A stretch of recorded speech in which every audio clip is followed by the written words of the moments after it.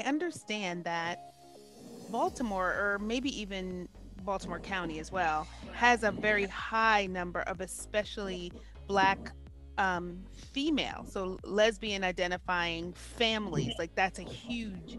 Tell me a little bit about Sure. what it's like being LGBT in and around Baltimore City, and how many folks really are there? I think it had to do Yeah. also with when they were trying to get out the vote for Hillary Clinton. It might have been that's when I remember reading articles about the area. But go ahead. I think what's so really, really cool and beautiful about our community in Baltimore is that we've always been here. We are part of what has always made the city great. We've helped to build the city, and we've helped to carve the city's unique cultural identity in the country. But Baltimore is also a city that is challenged, in so many ways. We are the birthplace of things like redlining, and racial geographic segregation. We, in many ways, provided the blueprint for how we systemically oppress Black people.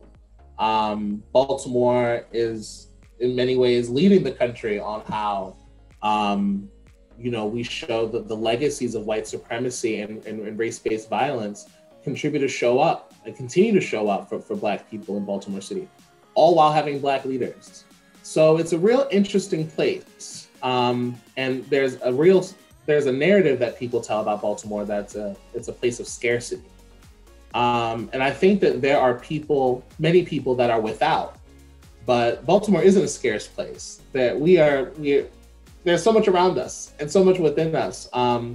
So I think that like when you are LGBTQ in an environment like that, where you're fighting for your own survival, your own liberation, alongside so many other people who are doing the same thing, but your story is just a little different. Your story has a twist to it. It's sometimes hard to be seen. It's hard to fight for the attention. It's hard to communicate that your issues are in any way more important than your fellow Baltimoreans' issues, because we are a city with so many different issues. And so what that does is it builds a crust around you, a resilience that allows you to be unseen and almost like become complacent with being unseen.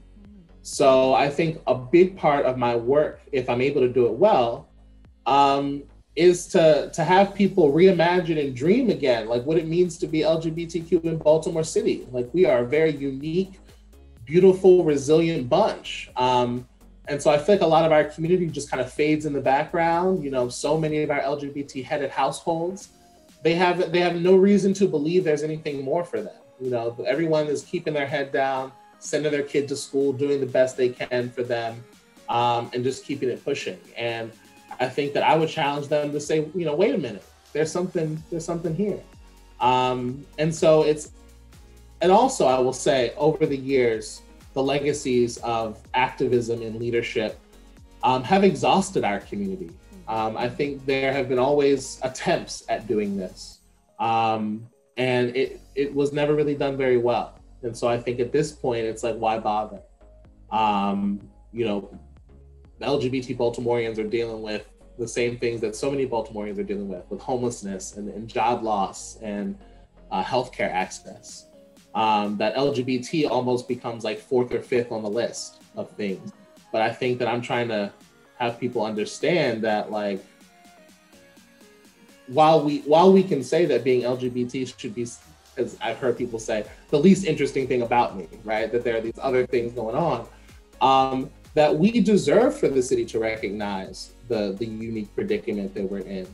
And how, shelters are available for one group of folks, but maybe aren't available for you because of your gender identity. And then that's a severe issue. So I think helping people, dream again what it means to be a part of a collective in Baltimore City is going to be really important.